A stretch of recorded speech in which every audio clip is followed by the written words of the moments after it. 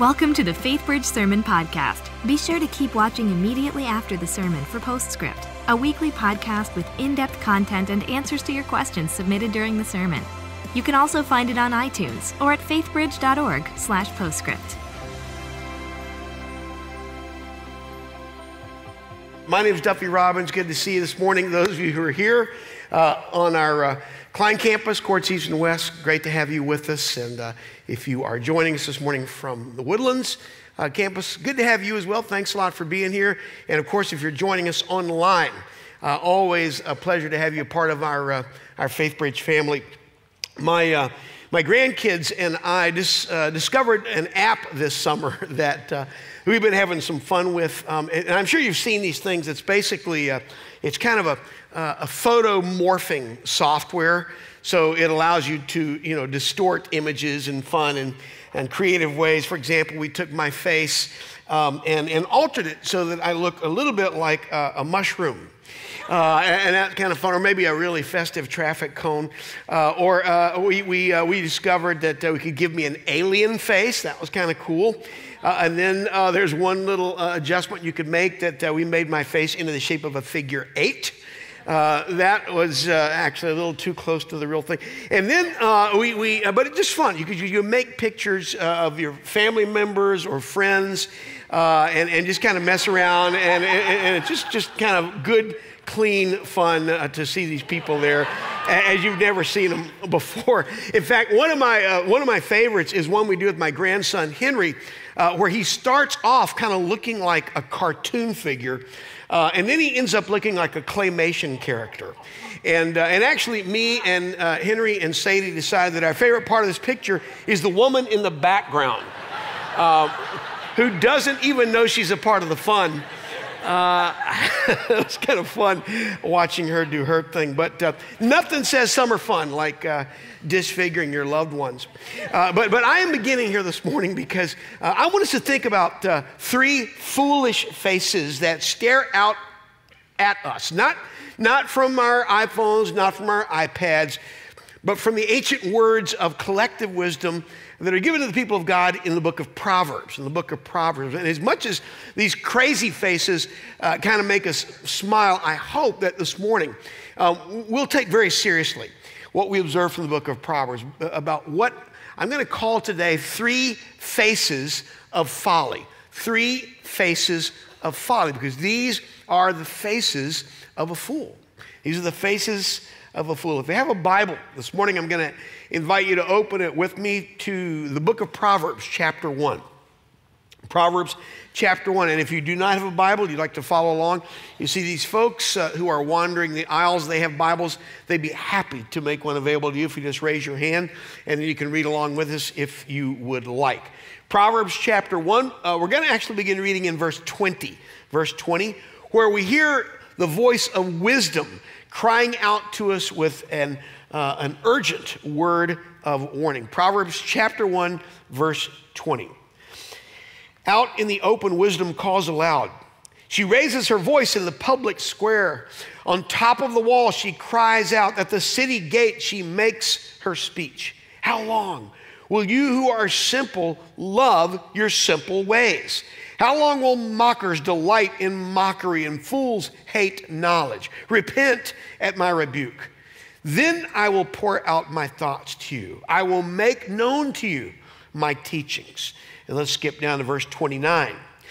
But since they hated knowledge and did not choose to fear the Lord, since they would not accept my advice and spurned my rebuke, they will eat the fruit of their ways and be filled with the fruit of their schemes. For the waywardness of the simple will kill them, and the complacency of fools will destroy them. But whoever listens to me will live in safety and be at ease without fear of harm. And let me just add to this Old Testament passage a short reading also from the New Testament. This is from the Epistle of James. I'm just going to read a few verses from his first chapter, beginning in verse 5. If any of you lacks wisdom, you should ask God, who gives generously to all without finding fault, and it will be given to you. But when you ask, you must believe and not doubt, because the one who doubts is like a wave of the sea, blown and tossed by the wind. That person should not expect to receive anything from the Lord. Such a person is double-minded and unstable in all they do. We are this morning on the threshold of a new school year, just a couple of weeks away. That means new adventures for those of you who are students. It means adjustments for those of us who are here as family, and maybe even for some of us who have maybe taken new jobs over the course of the summer. There are adjustments and stresses to be faced there. And then if all that doesn't give us a question enough and confusion enough, we also happen to be, as you know, in the throes of an election year. I don't know if you've heard about this or not. An election year, a season that provides many examples of foolishness, but nonetheless, a season that requires us to make some very, very important and serious decisions, a season that requires of us real wisdom, which I think suggests that maybe this is a good time as we move into this series on stubbornness from 1 Peter, as we move into a new season of school and family and the election. Maybe this is a good time to stop and say, well, let's take a couple of weeks to reflect on wisdom, to think about foolishness and wisdom. So we're going to do kind of a 2-week mini-series this week and next. I'm calling it Wise Thinking in a Foolish World. Wise thinking in a foolish world. Let me just say up front that it's a little bit difficult to define the word fool, especially if you don't want to actually mention a television talk show host by name. Or perhaps show an Instagram post of someone who has taken selfies of her backside. The way the Hebrews got around this delicate problem was they actually came up, it's interesting, they came up with several different Hebrew terms to talk about foolishness. There's not just one Hebrew word, there are several words. In fact, in that passage you just read, verse 22, all by itself, there are 3 different terms used in the Hebrew for the word fool. Because as you know, the beauty of foolishness, and I think you probably noticed this among your friends and workmates and family members and former boyfriends and girlfriends, is that foolishness is multifaceted. Right? We human beings are capable of being fools in many wonderful and varied ways. It's like the old saying, it's hard to make something foolproof because fools are so ingenious. What we're going to try to do this morning is to think about foolishness in terms of 3 basic faces of folly. 3 basic faces of folly. Those 3 basic faces are these. First of all, superheroism. Superheroism. Secondly, super-I-know-ism. Super-I-know-ism. And then thirdly, just plain super-bozoism. Just kind of walk into a door stupidity. So let's agree, by the way, as we go through these various marks of foolishness, that you're not allowed to elbow your spouse or your friend or your little brother and go, hey, Duffy's talking about you. Let just allow the Holy Spirit to make the convictions and the appropriate applications, okay? So let's begin with the very first, and in some ways I think maybe the most obvious face of folly, and that's super-bozoism. Super-bozoism. Proverbs chapter 14, verse 15, we read these words. The simple believe everything, but the prudent give thought to his steps. The simple believe everything, but the prudent give thought to his steps. The Hebrew word pethi is used only once in the entire book of Proverbs, but it points, I think, to a type of foolishness that we see over and over again in everyday life. It refers to simple gullibility. What I'm calling this morning super-bozoism. It's just being naive. It's just believing everything that you hear, lacking discernment. I think all of us recognize that we live in a culture where we are constantly being bombarded by proverbs of various kinds. They're embodied in logos and in brand names and in jingles. I kind of call them pop culture proverbs. These are the words that come to us over and over again so much that we forget we're actually hearing ideas and not just phrases. And what happens is by just force of sheer repetition, without our even being aware of it sometimes, sometimes these little pop culture proverbs begin to shape the way we think. They begin to actually change the way we mentally operate. We'll do a little experiment here. Let's see how many of these pop culture proverbs you know. Let's do it like this. I'm going to give you the first part of the proverb, and then you exuberantly, I'm saying this because I didn't use that in the first service, and I think that was the problem, but exuberantly you will give me the second part of the proverb, okay? So if I were to start off and I were to say to you, there are some things in life money can't buy, you would enthusiastically say, for everything else, there's what? Let's close in prayer. Okay. You know, when I was preparing this sermon, this was working great. Then I have to actually bring in a congregation. But so you would say for everything else there's MasterCard. Okay, this is going to be more difficult than I thought. Let's try another one here. You've seen this bumper sticker, I know. Think globally, act locally. Okay, good.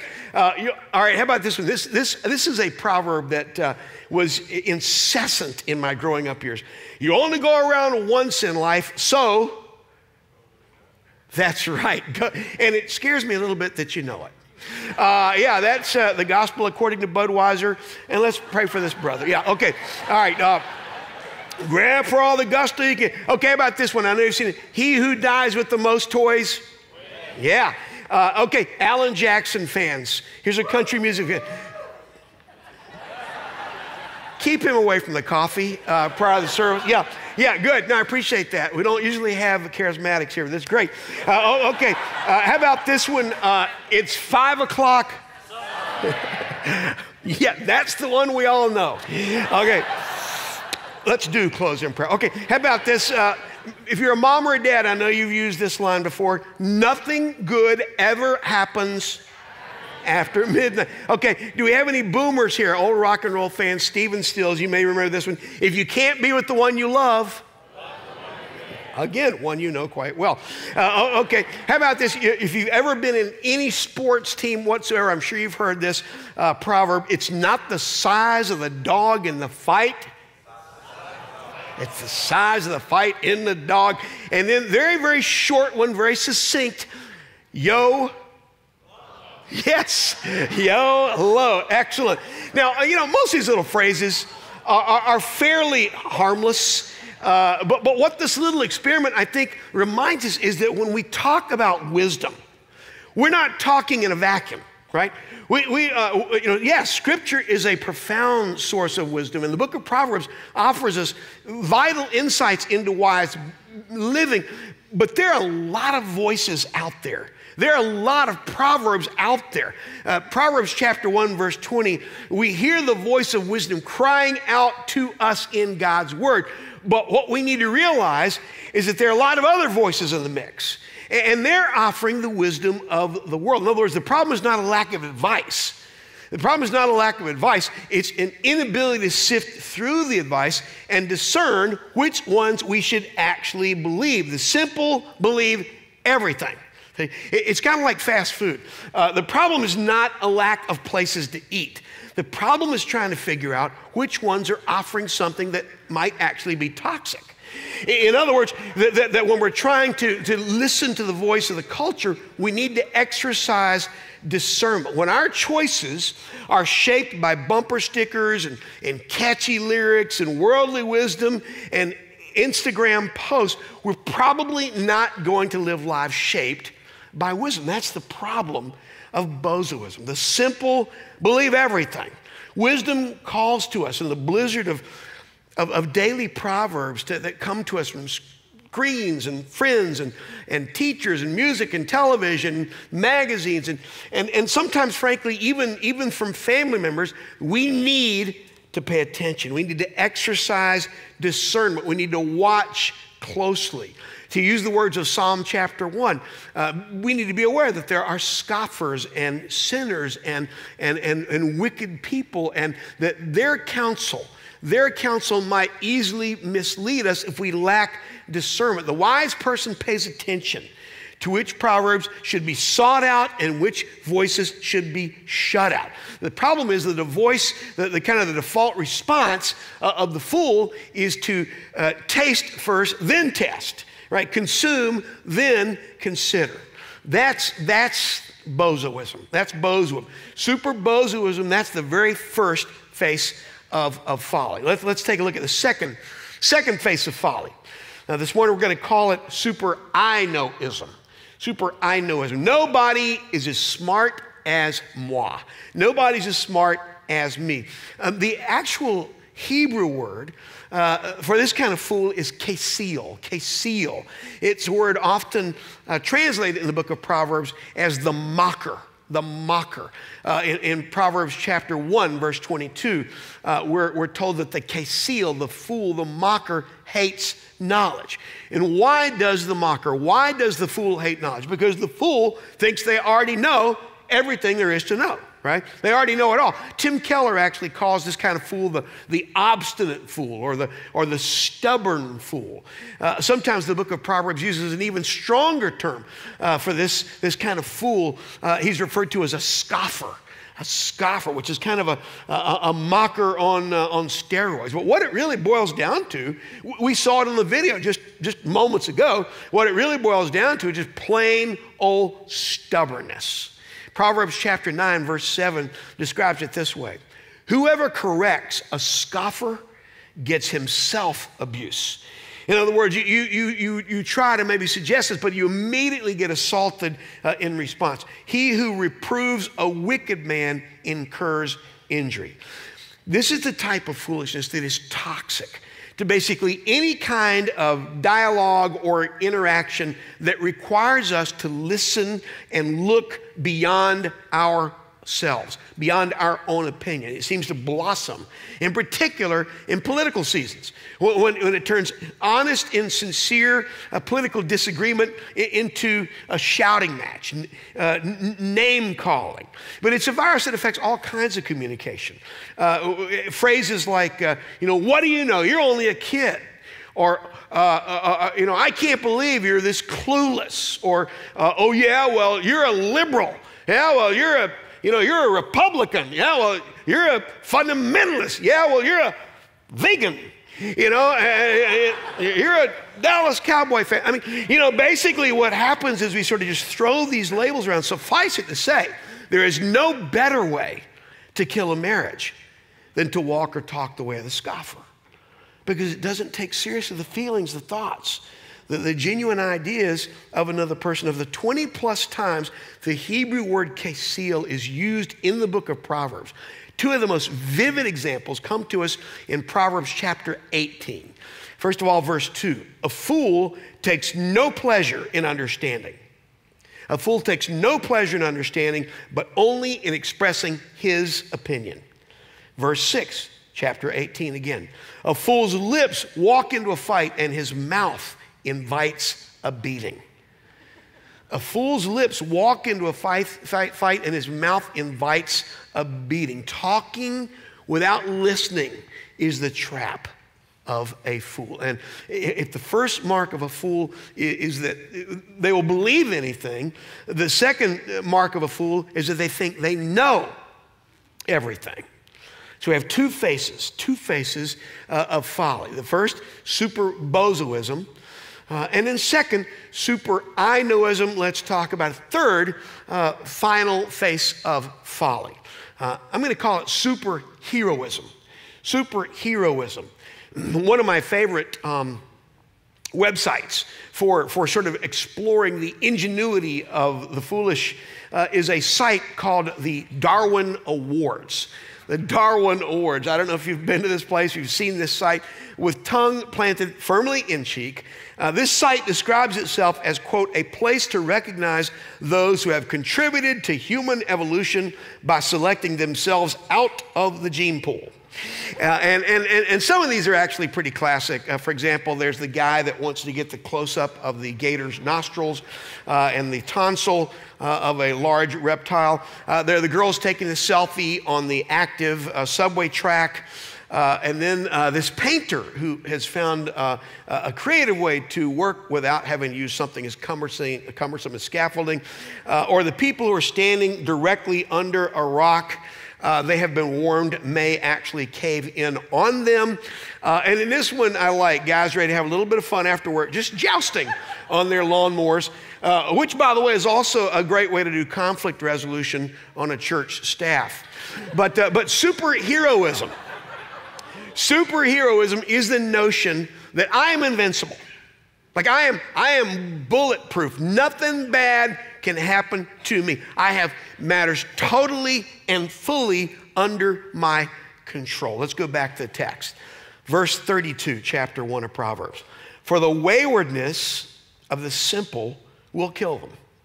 For the waywardness of the simple will kill them, and the complacency of fools will destroy them. Over and over in Proverbs, we are warned about the arrogance of thinking that somehow we are immune from the consequences of bad choices. This is a theme that runs throughout Scripture, the law of sowing and reaping, that what you sow, you will reap. And that this is a law that's written in the fabric of everyday life. Somehow, the folly of superheroism is that I can beat that.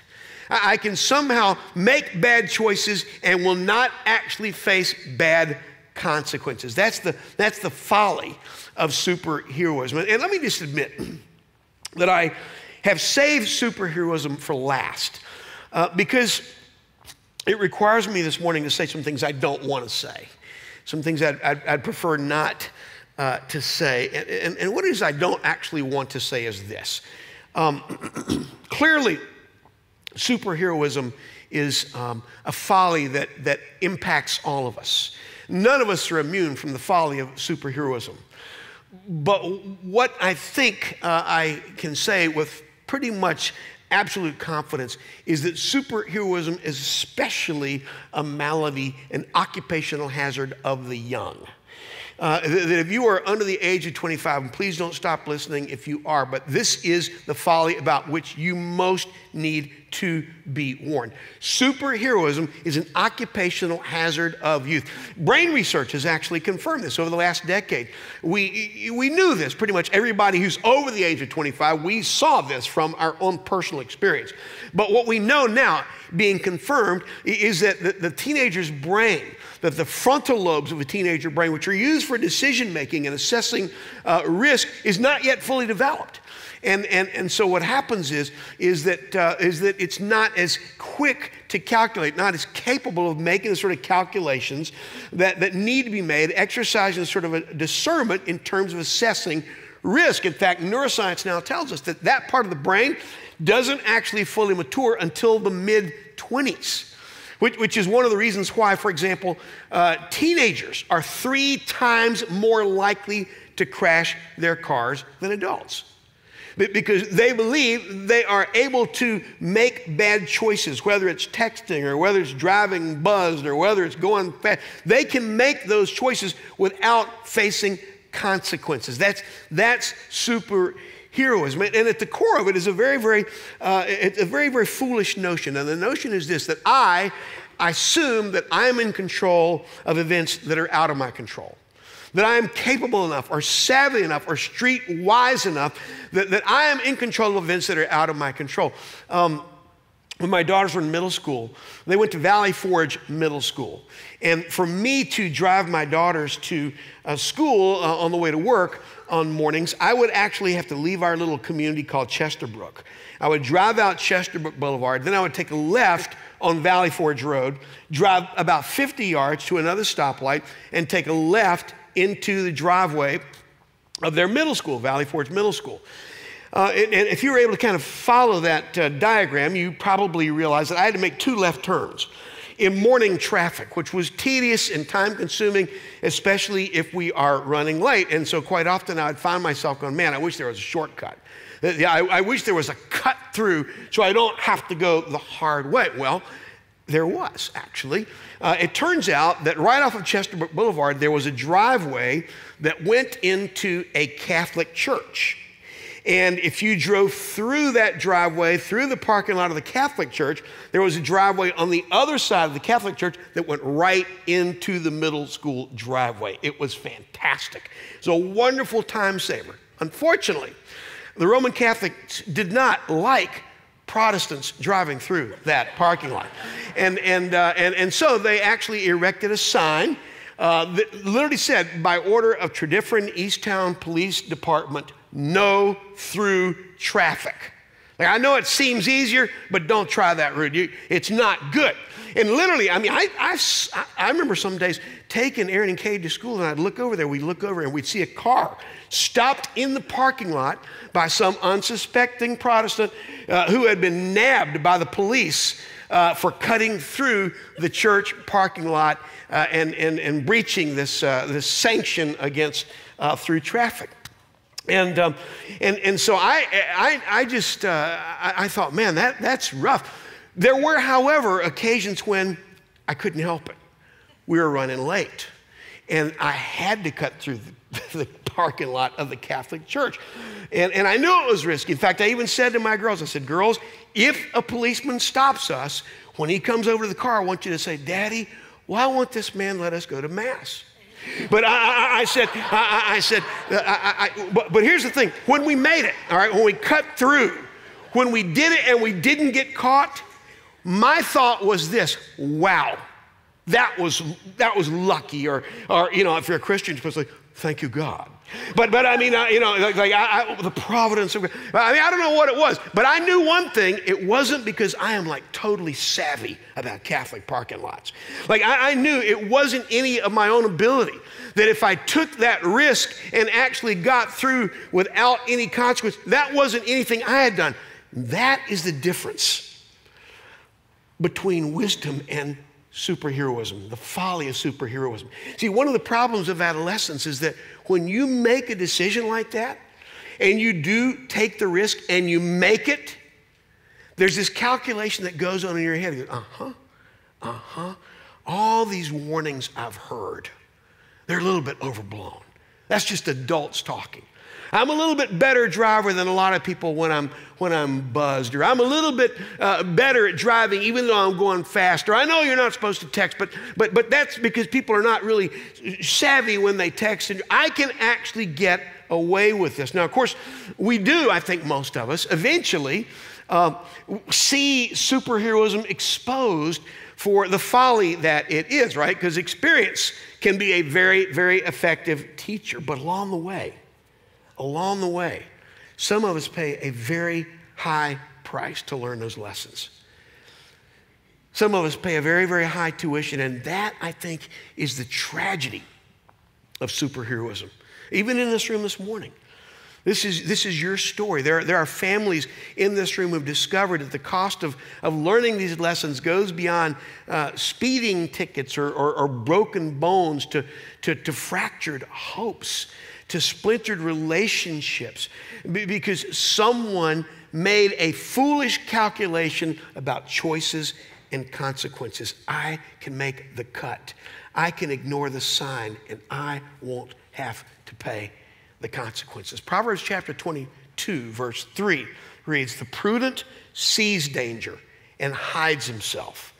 The prudent sees danger and hides himself, but the simple go on and suffer for it. And when the simple suffer, so often suffering along the way with them are family members and friends and people who love them and people who have also been influenced by their bad choices. We know, for example, that in America alone, 1 out of every 6 people has to suffer choices someone has made about alcohol. Because 1 out of every 6 people in this country lives in a family or knows someone or lives close to someone who has a problem with alcohol. Now that's the folly of superheroism. We can make these choices, but there won't actually be consequences. That's the tragedy of superheroism. So we have superbozoism, which basically lacks discernment and says, well, makes sense to me. And then there's super I-knowism, which lacks humility and says nobody knows anything but me. And then there's superheroism, which lacks maturity and somehow says, oh, It won't happen to me. As we begin to kind of wrap up our time in the Word, I want to make this comment. As you think about these three faces of folly, because there are two really, really important ideas that frame these faces of folly in the book of Proverbs. They're absolutely critical. Idea number one to frame these three faces of folly is this.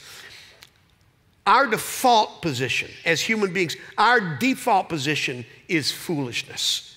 It's foolishness. In other words, all of us have a natural tendency to foolishness by nature. That wisdom is a skill, that it's actually got to be learned. Just like none of us are born with computer skills, and none of us steps up on a balance beam and does flips, and none of us are born with a great jump shot, and none of us are born with the ability to play the oboe. That wisdom is a skill to be acquired, to be learned. The whole book of Proverbs is sort of an exhortation, an admonition to pursue wisdom, to learn wisdom. That's what the book is about. And without proper coaching and without discipline and intention, computers are going to crash, and gymnasts are going to lose their balance, and jump shots are going to miss the mark, and the oboe is just going to be like, oh boy, it's just going to be bad. It's just going to be ugly. Proverbs 14:12, frankly, gives us a pretty stark appraisal of the human condition. But we need to take it seriously. We read these words. There is a way that seems right to a man, but its end is the way of death.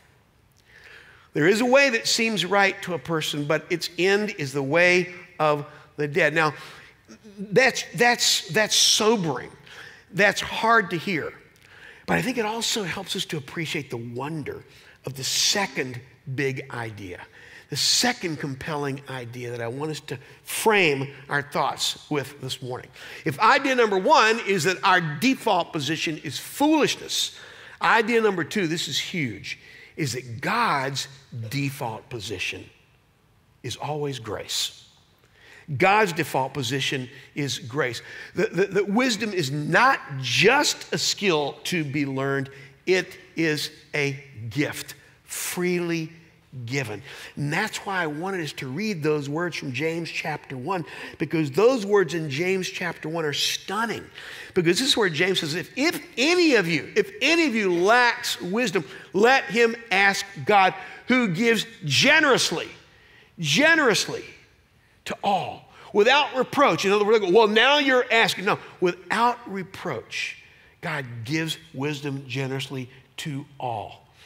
So there's a whole kind of thrust, a whole vibe that God wants us to understand. This default position, God's default response is grace. Wisdom's not about being smart enough. It's not about getting advanced degrees. It's not about, reading some self-help book or hearing some esoteric secret where you read a book, by the latest TV mystic, and then you go into a closet and smoke, Himalayan salt. I mean, basically, it's about recognizing God, a good and gracious, generous God, wants to give us, even in our foolishness, wants to give us wisdom.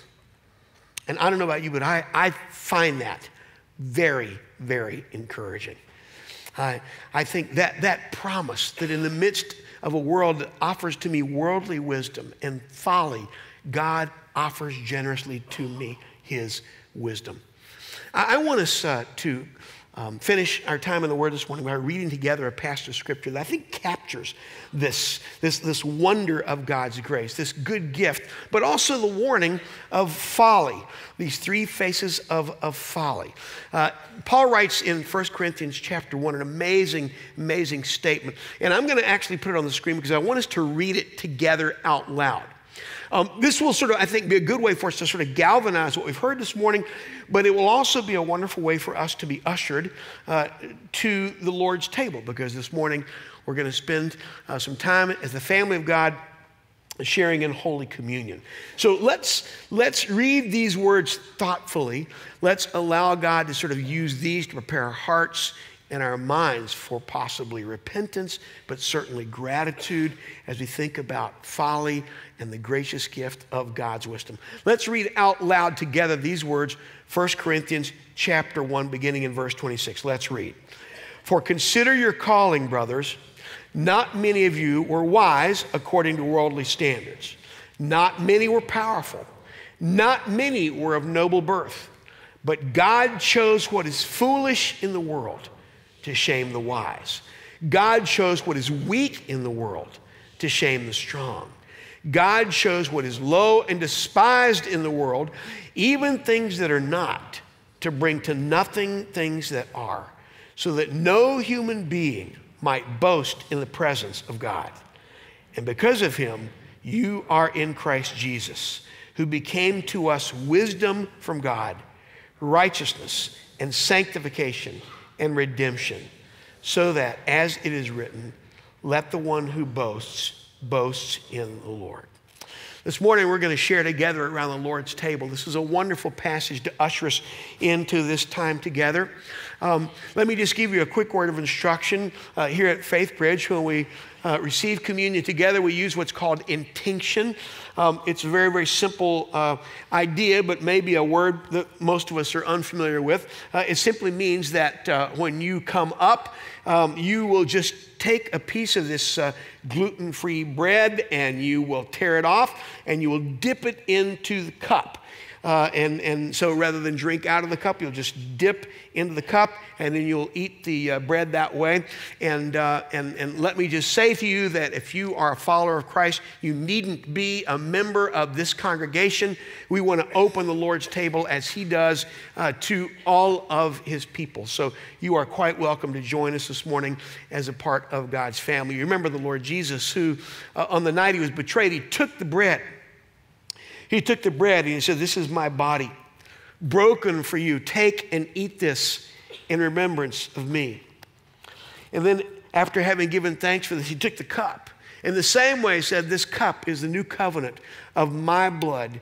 Drink of this in remembrance of me. When we receive this morning the bread and the cup, we do this as a way of reminding ourselves of a generous God who gives to us not just his wisdom, but gives to us his righteousness, gives to us redemption, gives to us himself, that he does this vividly through the person of his son on the cross. And so we do this as a way of remembering this.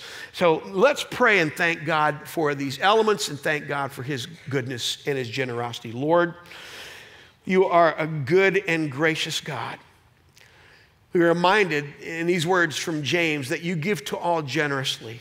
And we wonder that a righteous and holy God who is offended by our folly would allow us to come to him without reproach.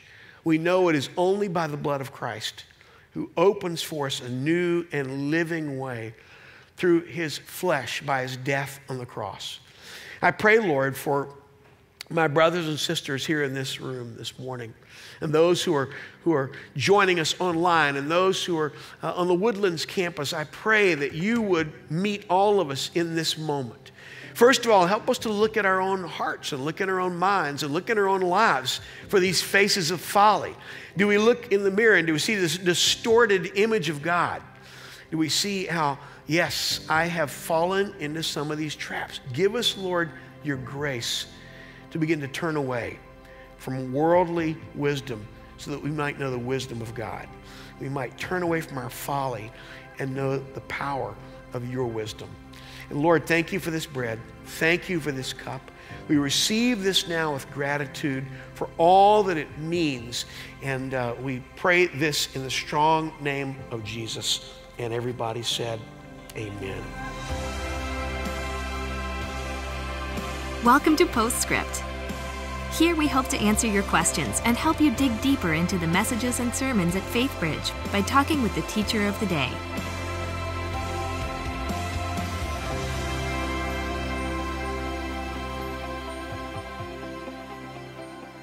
Hi, and welcome to Postscript. I'm Luann Riley, Grow Group and Discipleship Director, and I'm here with Bible teacher Duffy Robbins, who just talked about wise living in a foolish world. Right. Welcome, Duffy. Right, good to be here. So good to have you back today. Always a pleasure. And so you talked to us about 3 follies Right. that we see. Yeah. We talked about the super I knowism, super bozoism, and superheroism. Good for you. How about that? Excellent. Good, yes. Excellent. And I think that we can probably recognize a little bit of ourselves in all of them. Either that or it's super naivism. Yeah, there's a little bit of it in all of it. So one of the questions that we had came in around the superheroism. Okay. So you talked specifically about those under 25. Yeah. But this question came around, how does superheroism affect those that are in their older years? How do we see that apply to everyone? Well,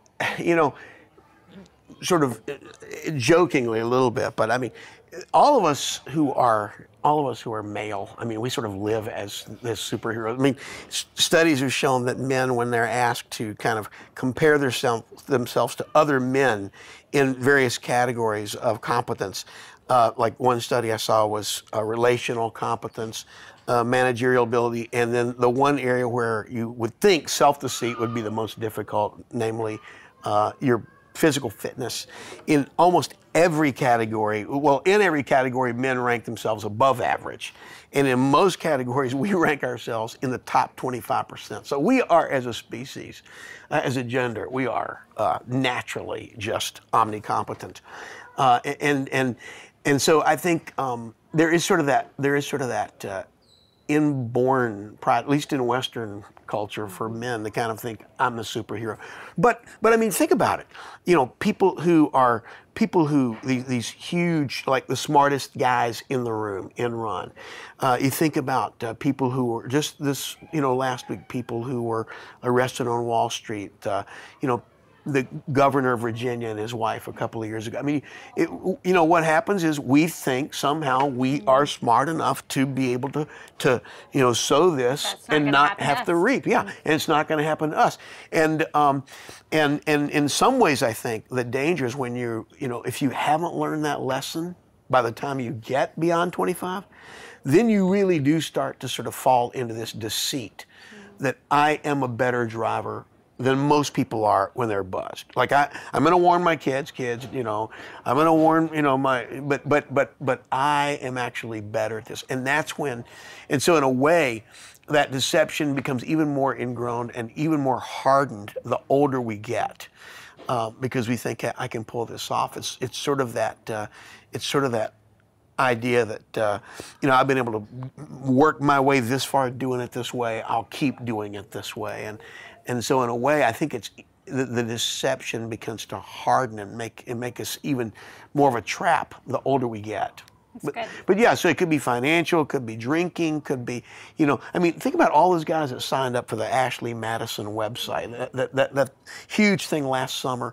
I mean, what were they thinking, What they were thinking is, I can do this. I won't get caught. Mm-hmm. And you will get caught, And I mean, leave aside the fact that caught or not caught, that was a stupid thing to do. But it's part of it's anchored in this deceit that I can do this. I can watch the pornography and it's not going to affect my relationships. I can do these.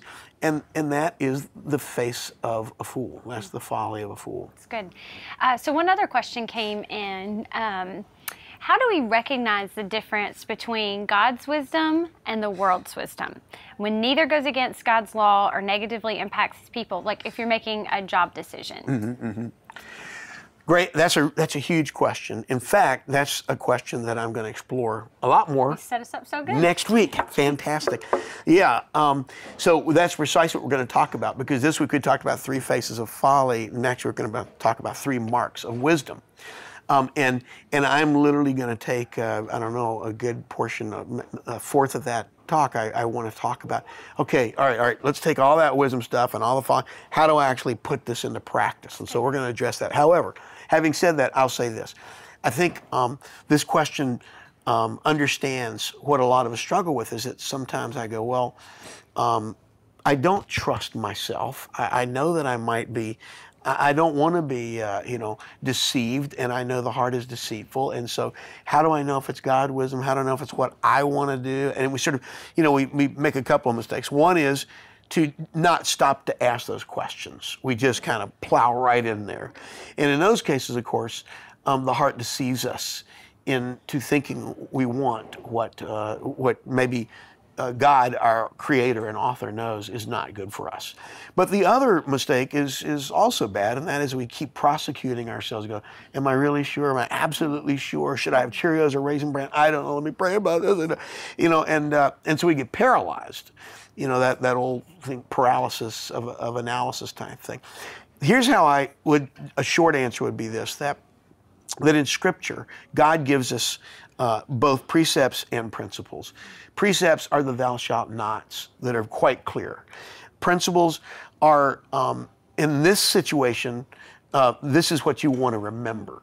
But in this situation, you might make a different choice because of this principle. I liken it to the difference between a stop sign and a yield sign. A stop sign, it's stop. I mean, you stop. Now, granted, we might think we can run that stop sign. We might get away with it every now and then and go, aha, I'm better than the average person at spotting the policeman. You might get away, but ultimately, whether you get away with it or not, you're breaking the law when you don't stop. But there are other signs that say yield, and that might require you to stop, or it might require you to speed up, or it might require you to stay a certain speed. And that's where you have to we have to bathe our mind, saturate our mind in God's Word, but we apply the principles. And then I think when we do that, God's going, you know what? It's not like a pinpoint that is my will in this matter. It's not like, do I go to Toledo or do I go to Des Moines or do I, go to, Cheyenne? Because I think God says, you know what? You can pursue me. What I want you to do is pursue me. And you can pursue me in any of those three places. Now, it's a question of, do I go there and work, for the mafia? Or do I go here and work, for a minute? That's where you go back to your precepts again, right? So I think that's that distinction is an important one, but it also just comes back to saying I got to make sure that I use the wisdom from God to orient myself when I make those choices, and that's why the writer of Proverbs. It's a learning process. It's not just something, but it's also a gift from God that He gives to us. So, I think it's approaching it that way. But we are going to talk about that in more concrete details next week. We're excited to have you back. I'm excited to be more there. About Thanks it. a lot. Awesome. Thank you. And join us back here for next week for Postscript. Thank you. Thanks for joining us for Postscript. Help us keep the podcast interactive by submitting your questions during the morning services. Learn more at faithbridge.org/postscript.